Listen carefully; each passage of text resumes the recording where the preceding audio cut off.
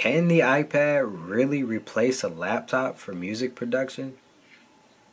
Let's see. Yo, what's good? It's your boy Brandon Rico again, back with another creative process. I just want to take the time out to thank everybody who watched the video last week. I just announced on Instagram that I will be posting more often to my YouTube page. So if you haven't already, go ahead and hit that subscribe button. If you are subscribed, I just got a couple of new subscribers, so that let me know that the community is growing. I'm happy about that. Again, I just want to thank everybody for reaching out to me, whether that was on Instagram, Twitter, Facebook. I definitely appreciate the support. Today we're gonna cook up a little bit and then see what happens.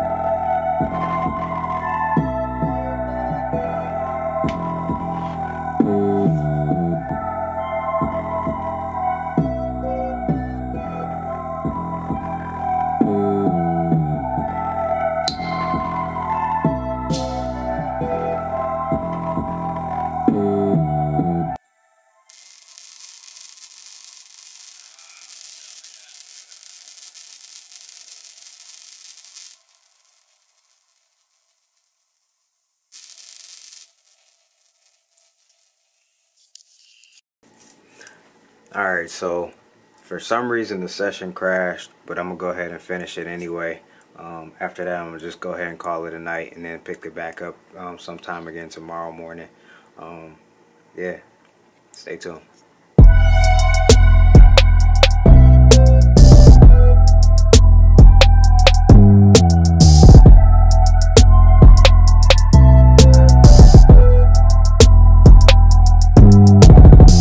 So the session crashed on my iPad yesterday, and I think I know what you're thinking. Why produce on the iPad when you got the whole laptop sitting here? Which kind of brings me to the topic of this video. I don't know, man. It just seems like every time I want to do one of these videos for YouTube, something else always comes up, or something goes wrong, or something goes crazy. But I'm gonna just keep going. Really, it just comes down to practice. I want to be able to practice being efficient making beats on the go, so I have to learn my workflow on the iPad as much as I can. What the iPad does for me is gives me an opportunity to get my ideas out quick and easy while I'm away from my home studio. Lately, I've been looking into making the two instances work together. I've been using AirDrop to send files back and forth, but I've ran across this app called Studio Mux. And what Studio Mux does is it lets you send and receive audio and MIDI real time through the data cable that comes with, like the charger that comes with your iPad or your iPhone. One of the biggest advantages for me in creating with an iPad is the mobility, you know, the portability of it all.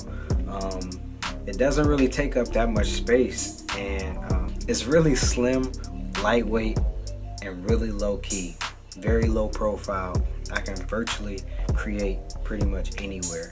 Another advantage is just the convenience factor. Like I said, just being able to create anywhere, whether that be at my job, at home, out and about. I used this mug on the toilet a couple of times just to create, you know. Sometimes you gotta do what you gotta do. But another part of the convenience factor is the accessories that come with it. There's nothing this thing can't do as far as audio recording, whether that be audio sampling, MIDI controllers, Bluetooth MIDI. It does it all very seamlessly and very simple process.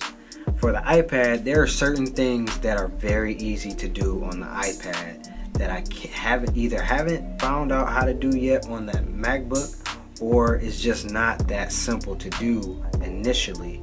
And when it comes to making music, you just really want to be able to get your ideas out there as they come to you. And the iPad software, there's so many apps that allow me to do that and make my ideas come to life on the fly, which helps with my workflow.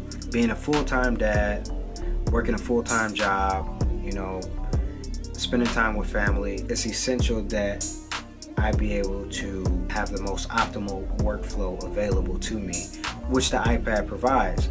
I'm able to start my ideas on my iPad, bring them home, and finish them up and give them that polished, more professional sound. I'm able to come up with some very competitive sounds when it comes to industry quality work. So for the iPad, I use for pre-production, and for my MacBook, I use for post-production and bringing everything all in and solidifying the whole project.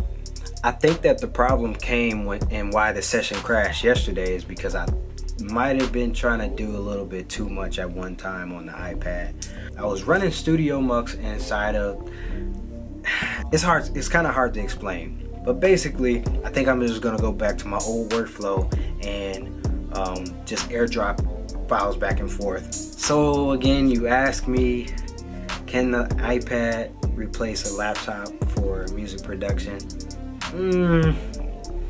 Yeah and no. I use both because that's what works for me. That's my workflow. There are a bunch of factors as to why people will want an iPad over a MacBook or a MacBook over an iPad. At the end of the day, you really have to do what works for you. I can take my iPad on the go, much more easier, pretty much create anywhere. I can do that with the MacBook. But it's a lot more clumsy, and it just feels like I'm doing too much. But when I'm here in the studio, the MacBook is what I like to use. Let me know in the comments if you guys have any suggestions on how I can improve my workflow with the iPad integrated with the MacBook Pro.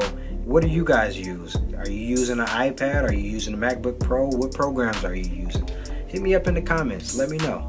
I hope you guys enjoyed the video. I hope I gave somebody some type of insight or some type of something to leave with so that you can better tweak your workflow and create some more music. If you enjoyed the video, make sure you hit that like button. Don't forget to subscribe. I think I might be dropping a video every Wednesday. Or maybe Thursdays. I don't know. Again, let me know in the comments what you guys want to see in the next video. Thanks for tuning in. See you guys next week.